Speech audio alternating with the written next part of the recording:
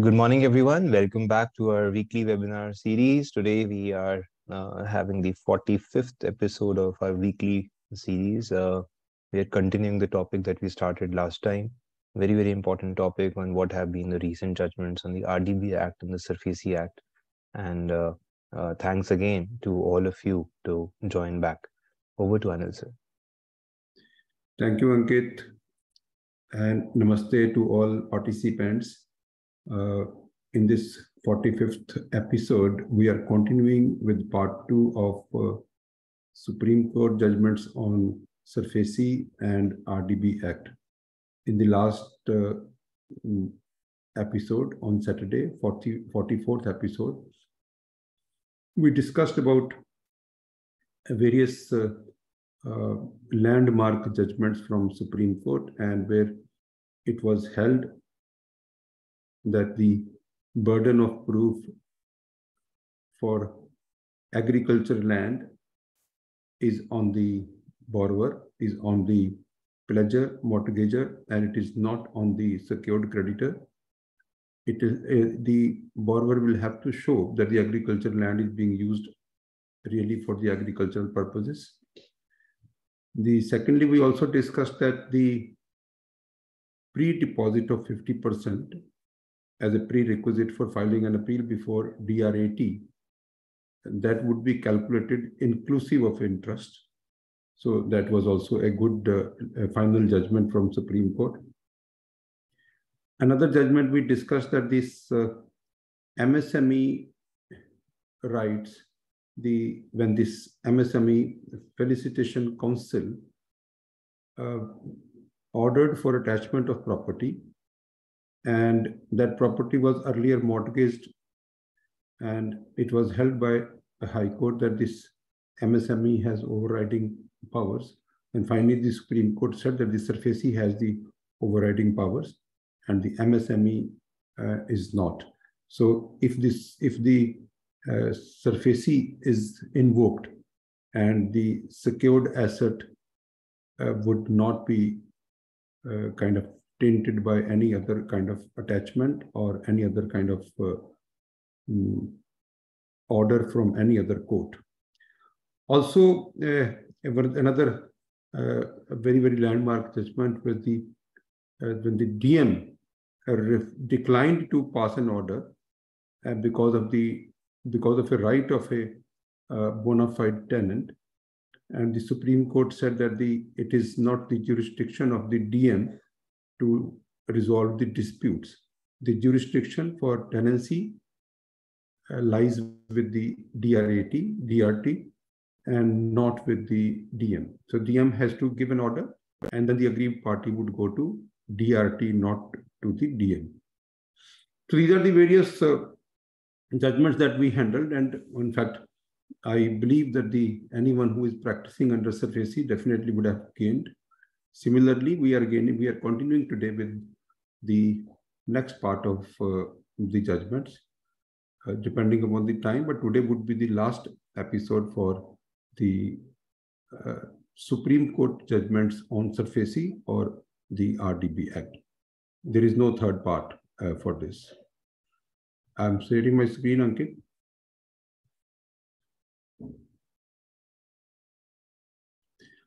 So in fact, we could continue till, because this RD Jain and Company versus Capital First Trust, this was not discussed. So this is again a Supreme Court judgment in July 22. And this judgment is regarding in this case, the background of this case is that the borrower, in fact, invoked SARFAESI Act, and the lender, the secured creditor, invoked SARFAESI Act, and the borrower refused. And then an application was submitted to CMM court, and the said application was adjourned time and again, and the order was not being passed. And an early disposal application was filed, and that was also dismissed by CMM, saying that there are many old applications which are pending. So therefore, it is not possible to provide a kind of priority to any one. So the writ petition before the High Court was also filed, and it was basically decided in various. So the kind of High Court also said that the CM is to dispose of the applications under Section 14 of the SARFAESI Act in time-bound manner. The High Court also provided an opinion that considering the volume of application, the SARFAESI, the pendency of the application, the CMM, who is an authority under Section 14 of the SARFAESI Act, cannot decide such applications within a time-bound period in terms of the first and second proviso. The High Court further observed and held that as the status of the learned CMM and the additional CMM is same and identical, the additional CMM can exercise the powers under Section 14 of the SARFAESI Act, and while interpreting Section 14 of the SARFAESI Act, has held that DM or CMM is not a persona designata for the purposes of Section 14 of the SARFAESI Act. The expression DM and the CMM as appearing in Section 14 of the SARFAESI Act shall deem to mean and include additional DM and additional CMM for the purposes of Section 14 of the SARFAESI Act.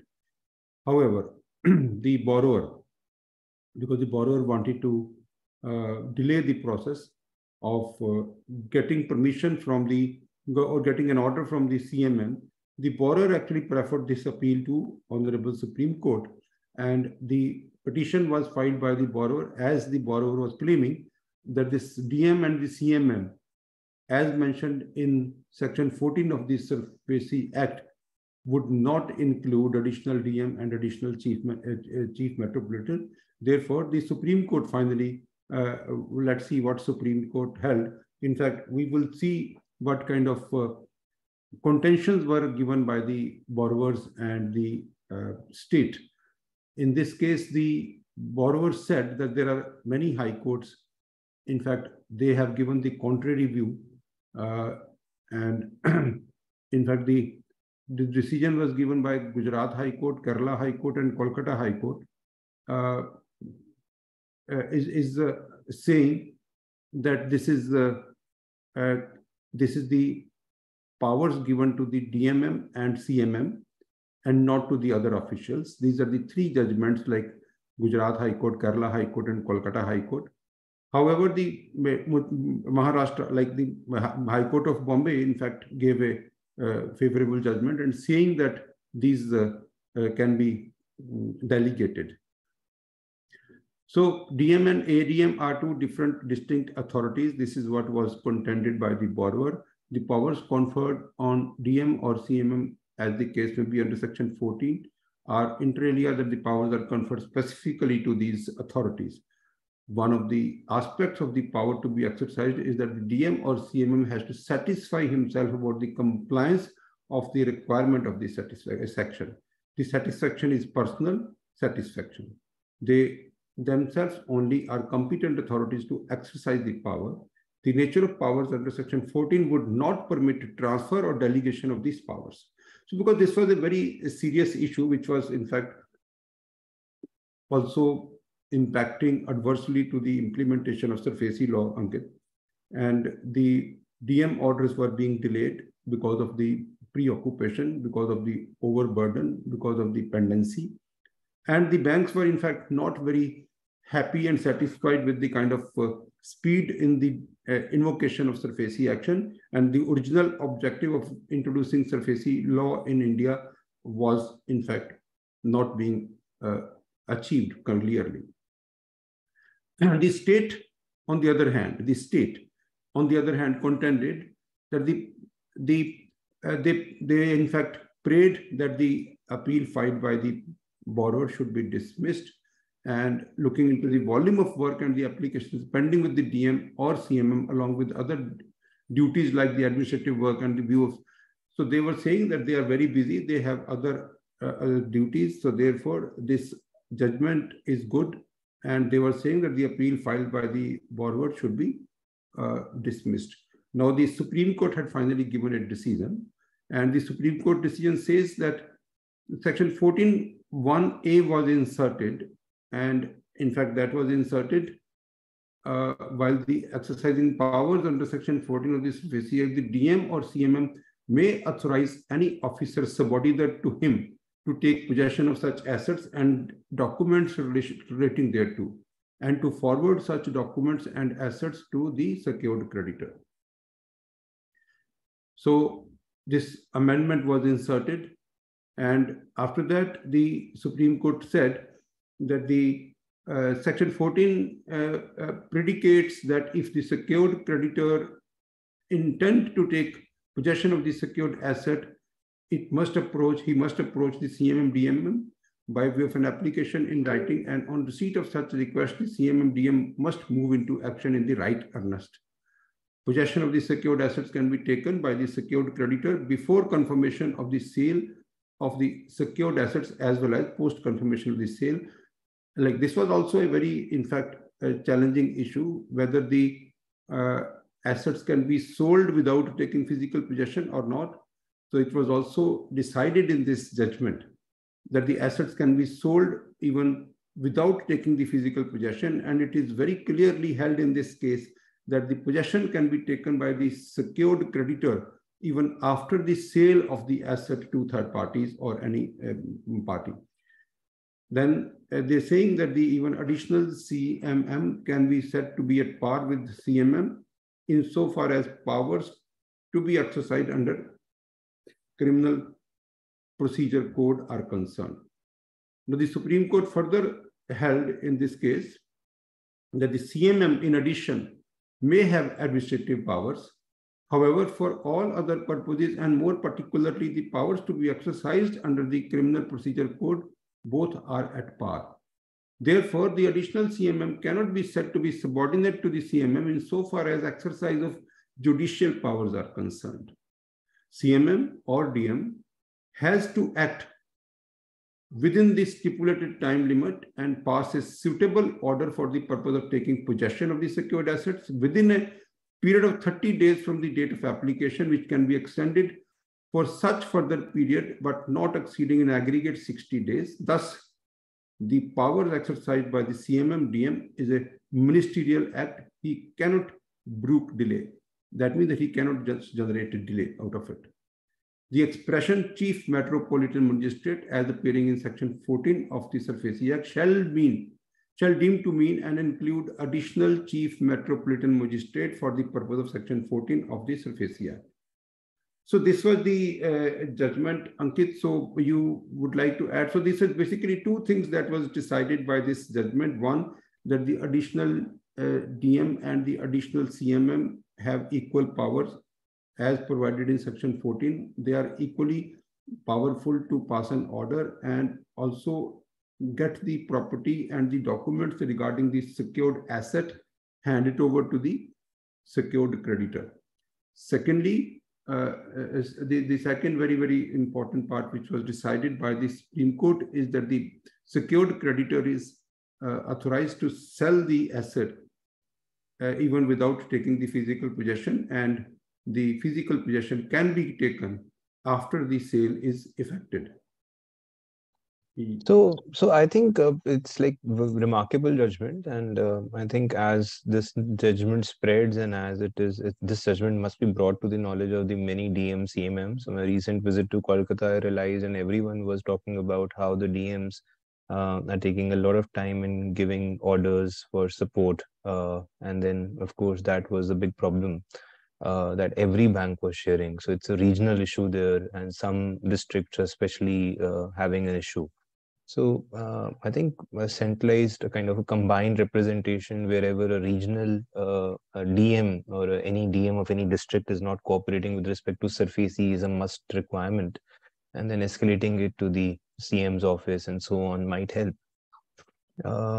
Yeah, but remarkable judgment. I think a lot of takeaways from it. So one of the few things that I observed was that the judgment also talks about prior to possession and post the symbolic possession. Or post sale or pre sale, the DM order can be applied. So that's also remarkable because many cases banks choose to prevent the investment in the security or in the possession, and then they try and find a market and then take possession. So that's also very helpful. And also, Ankit, wherever the DM is overburdened, I think the banks and or the agents can go to the DM and they can even hand over this judgment and then can say that you can authorize your additional DM or you can authorize your additional CMM. And also in the next judgment today, we are also discussing a judgment where even the advocate commissioners, appointment of advocate commissioners has been held as absolutely valid by Honorable Supreme Court. So all the possibilities are open. If the DM is busy, the CMM is busy, they can delegate it to their officers. Even the officer, if the officers are also busy, then they can appoint the advocate commissioners for taking possession and handing over the documents and the possession to the secured creditors. So this is something which is completely clearing the hurdles under the SARFAESI Act. But the only issue is that somebody should take it to the DM offices, somebody should take to CMM office, and then this can actually bring results. Moving on to the next judgment, which is Indian Overseas Bank versus RCM Infrastructure Limited. This judgment was given on 18th May 2022, and this is again a kind of a mixture of the SARFAESI as well as IBC. In this judgment, it has been held that at what stage the sale is considered as concluded, and if the sale is not concluded, then IBC would override the SARFAESI, and then the sale cannot be continued. If the partial sale has taken place, and what is partial and what is final sale under SARFAESI, this is also a very, very useful judgment. So in this case, the account became NPA, and then in fact they were the appellant in this case, as you know, it is Indian Overseas Bank. They issued a demand notice also. They took possession of two secured assets. The possession was taken. One of these properties, in fact, in the name of the CD, and the other in the name of the corporate guarantor. The e-auction was also conducted, and in the meantime, while the e-auction was being conducted, in the meantime, the corporate debtor filed a petition under Section 10 of the IBC. Under Section 10 of the IBC, in fact, the bank hurriedly confirmed the sale out of the e-auction process and took 25% of the bidding amount, which was 8.23 crore, and the earnest money deposit, including the earnest money fee. And the sale certificate was also issued by the bank before the commencement of CIRP. So because the bank also apprehended that this insolvency application has been filed, and the bank, in fact, took 25% and hurriedly gave a sales certificate. And subsequent to the issue of sales certificate, NCLT admitted the Section 10 application, and Section 14 was invoked immediately. Then the Indian Overseas Bank, which is the appellant in this case, filed its claim, and that claim was restricted to 75% of the amount, because the 25% has already been received, but the claim was admitted, a claim was filed for 75% of the amount, which was not received. However, later on, after submission of the claim, the Indian Overseas Bank, in fact, accepted the balance 75%, which can be about 25 crores of rupees, accepted 24.69 crore, and then they revised their claim in Form C to the IRP, and the amount of 4.69 was reduced, and the balance was claimed as a claimant from the IRP in CIRP process. Now, in this case, the promoter was aggrieved, and the promoter therefore filed an application praying NCLT to set aside the security realization during CIRP period. And therefore NCLT allowed this application. NCLT held that this balance amount cannot be recovered during CIRP. The Indian Overseas Bank filed an appeal before NCLAT and also got rejected. And now the issue before the Supreme Court is whether the bank can continue the proceedings under SARFAESI Act once the CIRP is initiated and the moratorium is ordered. And of course, the intent of the legislation was also very clearly mentioned in Section 14, where it was very clearly said, including any action under SARFAESI Act, that is significant because under Section 14, this special word is also added in Section 14. And now the Section 238 was also argued that the IBC is a complete code in itself, and in view of the provisions of Section 238, the provisions of the code would prevail, notwithstanding anything inconsistent therewith contained in any other law for the time being in force. And Section 14(1)(c) was also argued, where it is very clearly said that which have overriding effect over any other law, and any action to foreclose, recover, or enforce any security interest created by this corporate debtor in respect of its properties, including any action under the SARFAESI Act, is prohibited. Now the appellant, in fact, appellant was taking some dependence on two case laws, which was one is Shakina and another versus Bank of India, and other is S. Karthik versus N. Subhash Chandra. And in fact, the appellant, the appellant was saying that once the sale certificate is issued, the sale is complete. The Section 54 of the Transfer of Property Act was also relied by the appellant, by the borrower or the buyer of the property, that merely because of the part payment was received subsequent after initiation of CIRP, it will not deprive the appellant from receiving the said money in pursuance of the said which has been completed, in sale which has been completed. Now this, in fact, the appellant also said, that in the case of Shakina and others versus Bank of India, it has been held that sales certificate issued in favor of respondent did not require registration, and that the sale process was complete on issuance of sales certificate. And the same was also followed in a case called S. Karthik versus N. Subhash Chandra. Hence, the sale was complete upon receipt of part payment and upon issue of the sales certificate. And I think we will go to the observations from the Supreme Court. The Supreme Court observations in this case was that once the CIRP is commenced, a moratorium kicks in as per Section 14(1)(c) of the code, and there is a complete prohibition from any action to foreclose.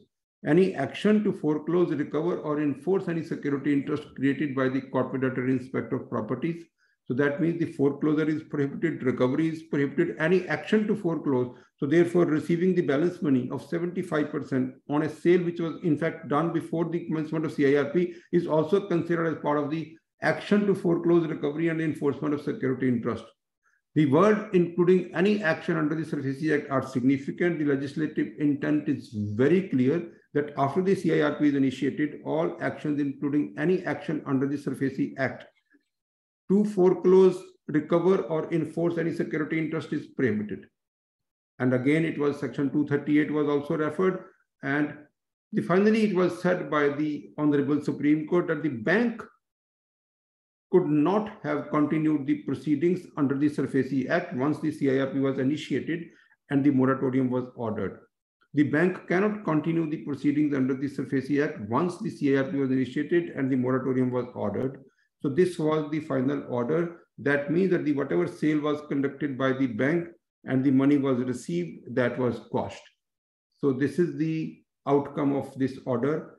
IBC would prevail, and the SARFAESI would not, the transactions under SARFAESI would fail.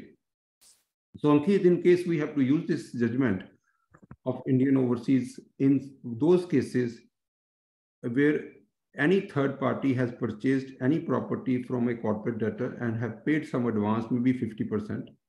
And in the meantime, while the sale has not been completed, in the meantime, in case the CIRP starts, then what would be the fate of that buyer who has paid 50%?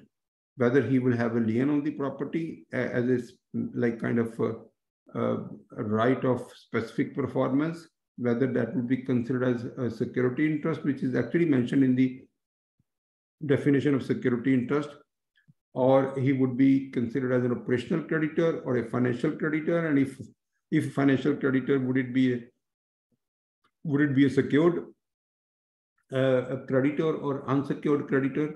So all these issues to some extent, but then those are not SARFAESI law. That's a Transfer of Property Act.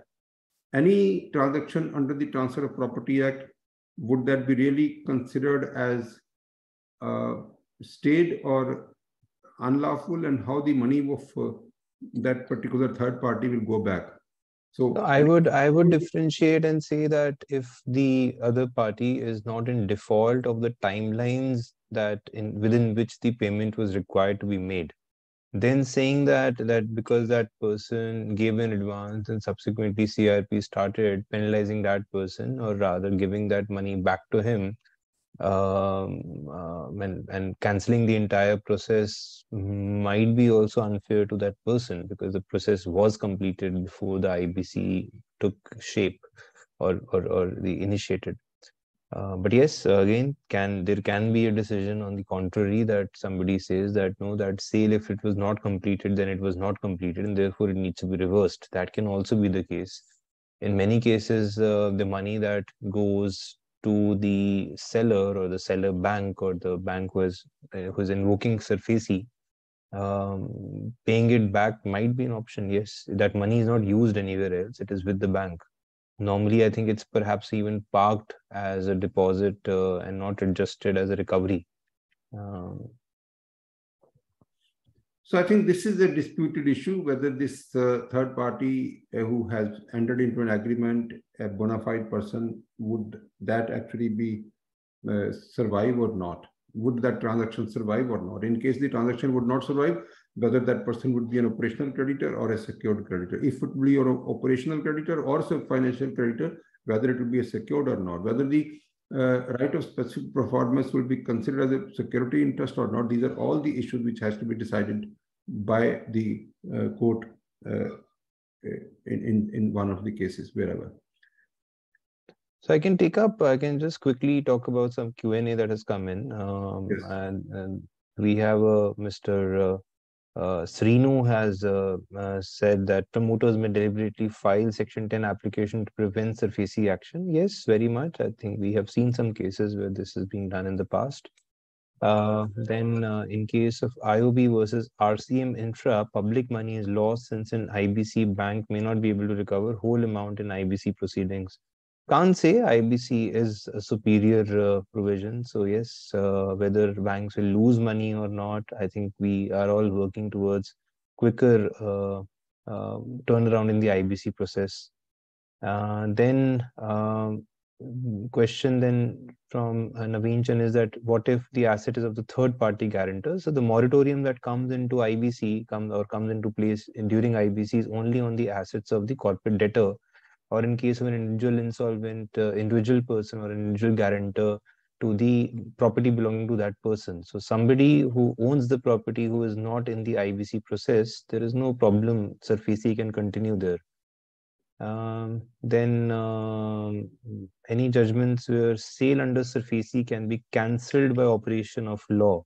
I don't think so. So I think no, there are some cases where the sale under SARFAESI has actually been cancelled because of some non-compliances by the secured creditor, or there are some judgments where the sale has actually been quashed. Has to be a problem with the process, or where there has been some kind of a major issue there. So this SARFAESI, the Supreme Court and the High Courts have said many times that the SARFAESI law is a very harsh law. It's very, very harsh. So therefore, the process which has been prescribed, including the rules, that has to be followed in spirit and in word.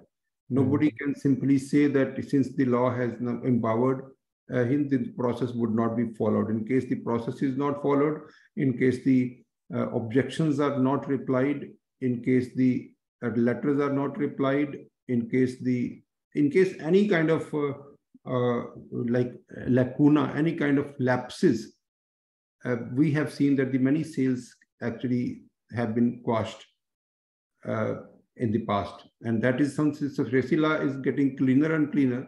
It has already been held that nobody can even have a security interest better than under SARFAESI law, because it is also having a proper shield against the statutory authorities or against the attachment of the property from various departments, authorities, because the section 26 capital E, which was inserted on 1st of September 2016, has given all these powers and security, and where even the process would be expedited by DM and the CMM. That was also the amendment in September 2016, when the one line was added that, or any officer subordinate to him. And these are all like the amendments which has come in 2016 and which has helped SARFAESI law to be more effective and faster and cleaner. Any other question? So Amit Gupta ji is asking, during CIRP moratorium, can suspended directors take back the possession of secured assets which is currently in the possession of RP by claiming that secured asset does not belong to CD and only belongs to suspended directors? So in case there is any property or any asset which is not belonging to the CD, belonging to somebody else, then the RP should not have any right to take possession of those. Anyway, I think we are discussing a different topic. So if the bank has taken physical possession of the secured asset before commencement of CIRP under SARFAESI Act, whether the bank is required to hand over the possession of such asset to the IRP-RP. Yes, if the bank has not sold that asset, then the bank is required to hand it over to the IRP-RP. That's the law. Then, can an FDR held as security be crystallized during CIRP? So I think FDR being the FDR held as a security, yes, it can be realized, because that's an asset in the name of the corporate debtor, and the RP has the authority and powers to take control and custody of all the assets under the IBC law. So any FDR which was actually kept as a security margin by the bank, the RP has the right to take control of that FDR, encash that, and even use it for CIRP expenditure. And that is the law. But then the banks are in fact not really cooperating in that manner. But yes, in case somebody fights a case, because this is a kind of a secured asset. So the secured asset or unencumbered asset, encumbered asset or unencumbered assets, both are supposed to be taken over by the RP. It is not only the unencumbered asset. So even if the FDR is encumbered, or the properties which are mortgaged are also called encumbered, so the RP is still taking the possession of all the properties, even the cars which are financed by the companies. That also has to be taken over by the RP. So therefore, even the FDR has got no change, no difference, like as against a car. Yeah, but we have seen cases where there have been attempts by the banks to try and encash the FDR because they feel that no, there is no evidence that the FDR exists, so they can adjust it, and then rather sometimes we feel that the money that is coming in from the realization of the FDRs is directly credited by the banks to their recovery account without routing it through the CD's name. So all that happens. So one thing that we do practically is that we check the 26 AS of the CD. And in case there is any interest income that is coming in, maybe in the quarter right next to the CIRP date, then we can approach the bank and say that there's this FD which was lying in the name of the CD just before the CIRP date. So we need the whereabouts of this FDR. So that helps normally. If there are other questions, or we'll take these questions later now. Let's go forward.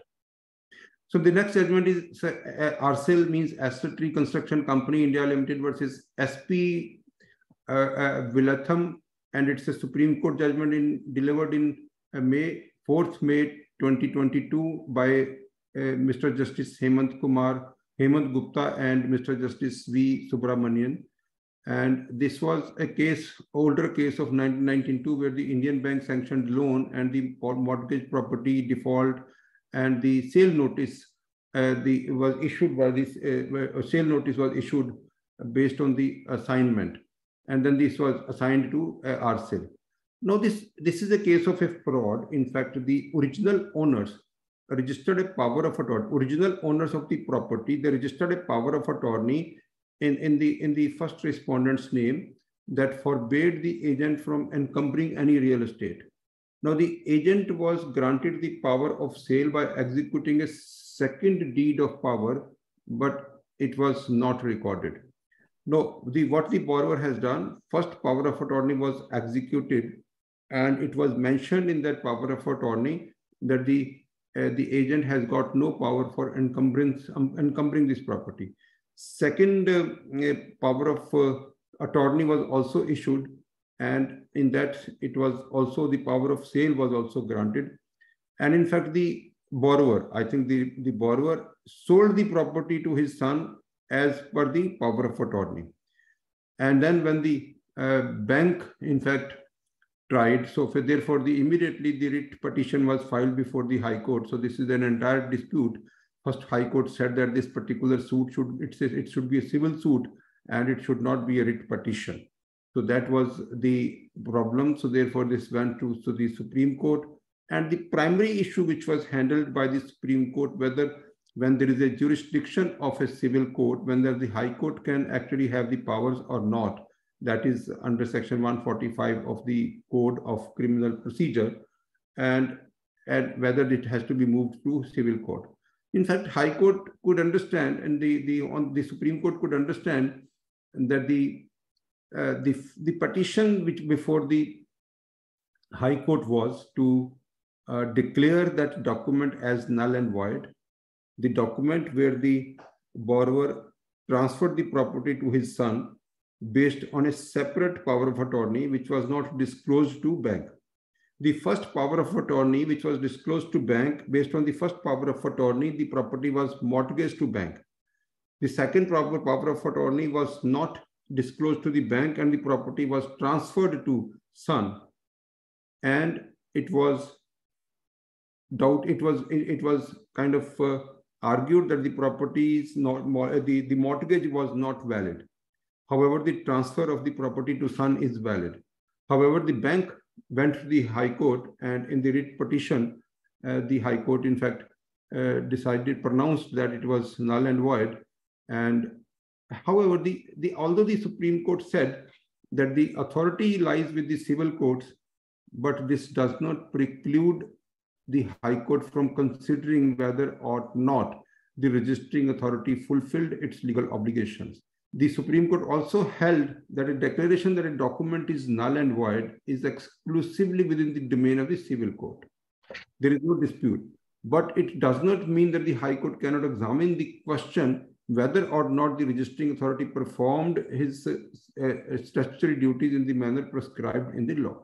So this is primarily a case of a fraud which was in fact handled, although the borrower wanted to argue that it is not the jurisdiction of High Court. This should have gone to a civil court.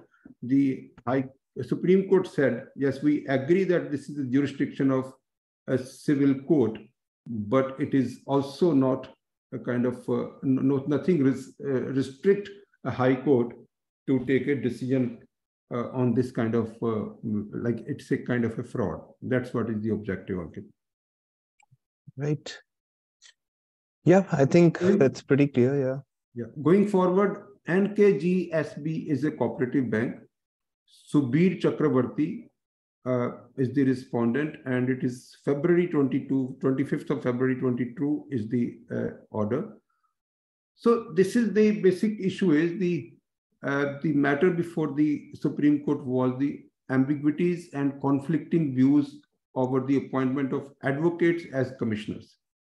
Appointment of advocates as commissioner is being done by CMM or DM, where they appoint an advocate commissioner, and the scope of the advocate commissioner is to go to the police based on the order. The police seek police support and then go to the property, secured asset, take the possession and hand it over to the secured creditor. That's the duty, that's the scope. And most of the states, most of the CMMs are in fact working in this manner, that in the very first or second hearing, they will appoint advocate commissioner. And there is a panel of advocates who are empaneled with the courts, and they can be appointed from the panel. And that's what is being happened. And it's like very effective. In fact, very effective. It is actually reduced the time for getting a CMM or DMM order substantially. And in Delhi-like state, we are getting these orders within the stipulated 30 days. Now, in fact, why this issue came, because this Bombay High Court on one side and the Kerala High Court, Madras High Court and Delhi High Court is on the other side. There are different views. So the issue which was involved, whether it is open to DM or the CMM to appoint an advocate and authorize him or her to take possession of the secured assets and documents relating thereto and forward the same to the secured creditor within the meaning of section 14(1) capital A of the SARFAESI Act. This was the issue which was involved before the Honorable Supreme Court. So the section 14(1)A of the SARFAESI Act was also read, where this amendment had taken place, where it said may authorize any officer subordinate to him, the district magistrate or chief metropolitan magistrate may authorize any officer subordinate to him to take possession of such assets and documents relating thereto and to forward such assets and documents to the secured creditor. So this was the kind of section 14(1)A, where this High Court of Bombay has held in 2019 in the case of Subir Chakravarti versus Kotak Mahindra Bank Limited. And it is saying that it is strictly for the DM and the CMM, it cannot authorize an advocate. That was the view of Bombay High Court. Whereas in the Kerala High Court, it was contrary view, and they are saying the power lies with the magistrate to take the aid of the police, including an advocate commissioner. Similarly, the High Court of Madras also in the case of Chandramohan and others versus Chief Metropolitan Magistrate Egmore, Chennai, and where also I was saying that nothing prohibits the CMM from authorizing an advocate commissioner. So the High Court of Delhi also, in fact, in the case of Rahul Chaudhary versus Andhra Bank, said in the year 2020 that dealing with the similar issues interpreted that this expression may related to choice of the subordinate officer that can be appointed by the CM DMM, and CM DMM is vested with the discretion to appoint officers subordinate to him to take possession. Hence, they have the discretion to appoint subordinate officers. So the subordinate officers, there is no bar to appoint advocates for doing this job. So the Supreme Court further also said that provided for the appointment of court commissioners in order to carry out a myriad of ministerial and administrative duties, thereby making it a customary concept. The decision was that it is immediately move into action. It is the duty of the CMM, DM to immediately move into the action whenever an application under section 14, subsection 1 is received. And it is also, it is a common knowledge that the respective jurisdictions, there is only one CMM, DM, and he is expected to reach out at every location himself for taking possession. It is not, it is absurd. And in some jurisdiction, it would be impracticable, if not impossible, for him to do so, owing to large number of applications. And it also may be like distances between the office of the DMCM and the property location. And therefore, they're saying that it is secured. See, like any officer subordinate to him, that would not mean appointing a PN or clerk, but that can, of course, that can be a the advocate, because finally the advocate has been held as the advocate is a guardian of constitutional morality and justice equally with the judge. So an advocate is an officer of the court and thus subordinate to the CMM DM. Hence, it would be open to the CMM DM to appoint an advocate commissioner to assist him in execution of orders under section 14(1) of the SARFAESI law. So this is also a good judgment, Ankit. Yep.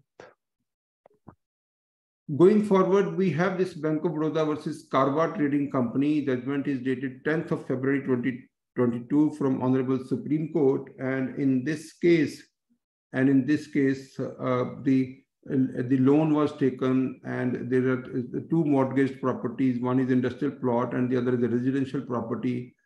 And the payment was not coming, so the account became NPA. So the symbolic possession was taken. And the another notice, the possession also was taken. See, after the possession was taken,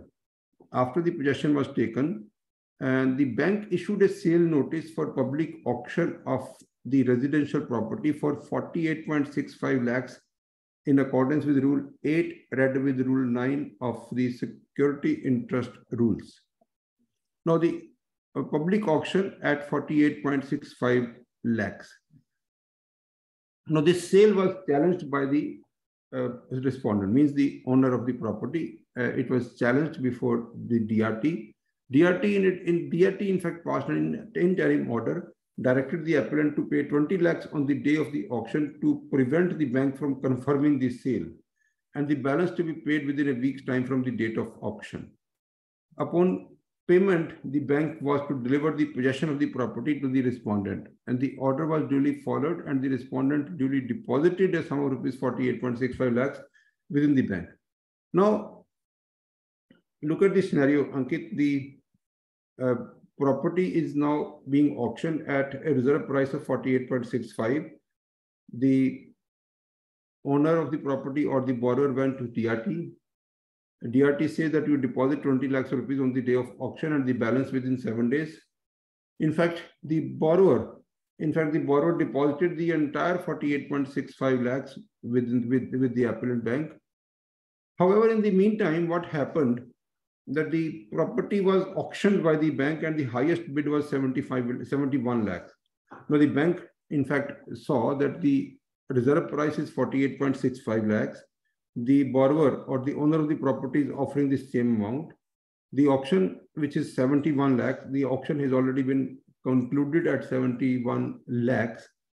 Although even earlier, he was ready to pay 48.65. So this was the scenario that even DRAT also dismissed the appeal. Now, the Division Bank of the High Court said that instead of 71, you deposit 65.65, and then the property would be yours. So in this case, the appeal was then filed before the Honorable Supreme Court, and the issues which was framed, whether the Division Bank was justified in its order directing the appellant to hand over the possession and the title deed of the property to the respondent upon payment of 65.65 lakhs against its total dues of 185. Total dues 185, amount ordered by the court 65.65, reserve price 48, and the auction has already been concluded at 71. So these are the difficulties. And finally, not very important, why should we spend the entire time on this? So finally the court said, first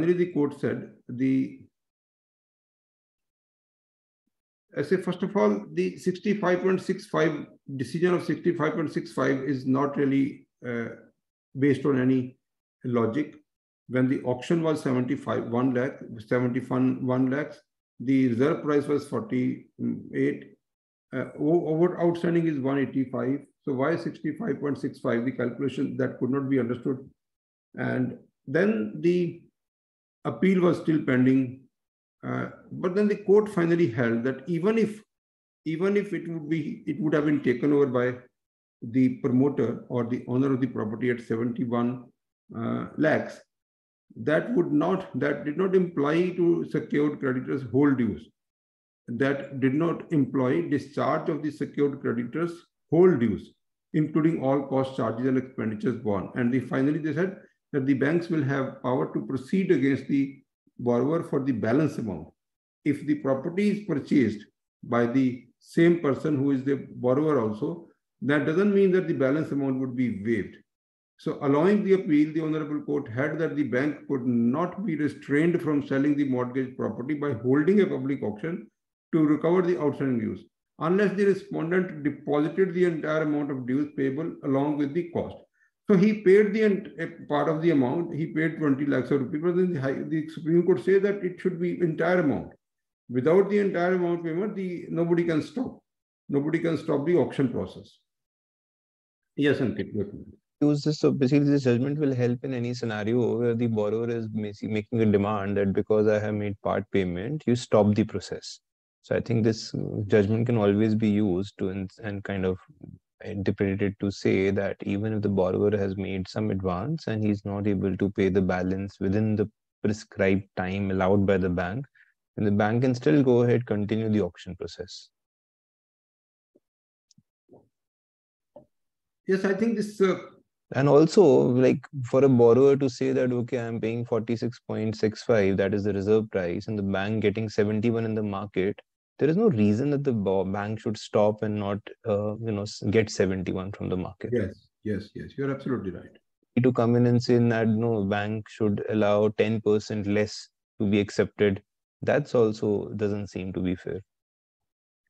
So the next judgment, Phoenix ARC Private Limited versus Vishwa Bharati Vidya Mandir. It is again a judgment dated January 2022 from Justice M.R. Shah and Justice Sanjeev Khanna. So in this case, the Vishwa Bharati Vidya Mandir was the borrower and running an educational institution. Loans were taken, and another society also had availed some credit facilities, and the properties, personal guarantee as well as the equitable mortgage by way of title deeds of the properties were issued in favor of the bank. And the account became NPA under Section 13(2) notice was given, and the account was finally assigned to Phoenix ARC by the bank, and that was in 2014. And after the assignment, in fact, there was one restructuring and repayment of the outstanding dues also, but then, however, the borrowers failed to honor the restructuring plan, and finally the Phoenix ARC took possession of the mortgage property, and now issued the mortgage property, took possession of the mortgage property after expiring of 50 days. Now, in this case, the issue was that this Phoenix ARC has only issued a letter, a letter is a possession notice under Section 13(4) of the SARFAESI, which is against the security interest enforcement rules or not. The Phoenix ARC take the possession of the mortgage property after expiry of 15 days was challenged by the respondent before the High Court. The respondent, means the borrower, said that this particular property has not been acquired under the security interest enforcement rules. So Honorable High Court therefore passed an ex parte interim order directing status quo to be maintained with regard to the possession of the properties and subject to the borrower making a payment of 1 crore with the appellant. So it was opposed by the Phoenix, and because of the High Court giving a stay, it was opposed by the Phoenix, and Phoenix said, and the ARC said that it was only a letter, it was a proposed letter only, it was not a proper SARFAESI action, and based on the proposed letter, the High Court should not have given any kind of stay. So the Supreme Court, in fact, the Supreme Court held and passed a kind of too many strictures in this case on the High Courts. The High Court, in fact, it was said, the Supreme Court observed that the secured creditor or its assigner have a right to recover the amount due and payable to it from the borrowers, and the stay granted by the High Court would have serious adverse impact on the financial health of the secured creditor. Then further, the High Court said that the relying on the judgment of authorized officer State Bank of Travancore and another versus Matthew Casey, the Honorable Court opined that the filing of the writ petition by the borrower filing of the writ petitions by the borrowers before the High Court under Article 226 of the Constitution of India is an abuse of the process of the court. The writ petitions have been filed against the proposed action to be taken under Section 13(4).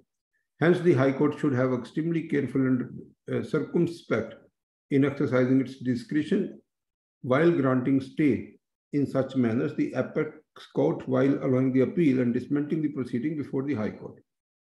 So this is where you have to say, Ankit, it was only a letter. It was not a full process of taking possession. There was no DMM order. There was no CMM order. Only the Phoenix simply issued a letter. Based on the letter itself, the High Court, in fact, stayed the process on a payment of 1 crore. And therefore, the Honorable Supreme Court Judge said that it's an abuse. Borrowers going to High Courts under Article 226 is an abuse of the process of the court. So that was, in fact, held by this case in the Supreme Court. We can take some of the questions, Ankit, and so important. Yeah, so I think I will just go through the questions. Yogesh ji saying the guarantors are using personal insolvency to restrict lenders from sale of assets under SARFAESI due to applicability of interim moratorium. I think it's already taken care of or being proposed to be taken care of in the amendment in the IBC. So I think everyone realizes that this is happening and they are amending this law or the provisions in the law which are allowing this. While on the subject, would like to know about the status of statutory liabilities. Will it pass on to the auction purchaser? So statutory liabilities with respect to GST and other liabilities do not pass on to the auction purchaser, but then there might be certain liabilities which are attached to or which are linked to the land and the building, which might pass on to the buyer in case of a SARFAESI purchase. These are possible to be waived in an IBC procedure, but in SARFAESI sometimes the liabilities attached to the land or the building itself by the land revenue authorities, by the land agencies or the industrial bodies, they can stick. Hemanji is asking MOU for purchase of land, which is stock in trade to CD. CD took 10% advances subject to permissions from local authorities. The transaction was to go ahead. However, CD went to IBC. As per MOU, if the transaction is not going ahead, the advances given up to 70 lakhs will be carried interest at 18%. So claim here will be that of an OC, if I'm not wrong. I don't think this will become an FC.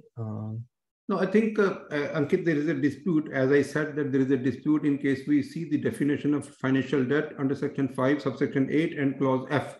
It is very clearly said that any advance given for any forward purchase or sale would be considered as the financial debt. However, somehow the NCLAT has given few judgments where all these amount which has been paid by third parties to the corporate debtor for anything called operations would be called an operational creditor as per the judgment. Because I still have a very, very strong faith that any money which is being paid to the corporate debtor by way of a check, that means a financial debt. And that is actually provided in Section 5, subsection 8 and clause F. Any amount paid for any forward purchase and sale would be a financial debt. And in case any specific performance thing for security interest definition, very, very specifically provide a specific performance. And then taken to the buyer whose transaction could not be completed because of the CIRP initiation, he would become a secured financial creditor. That's what is my belief. And then thereafter, he can even he can say that I don't want to relinquish my rights in favor of the liquidation estate. So good. So I think we are past our time. I've also taken most questions. In case there are any remaining questions, we can always take them offline.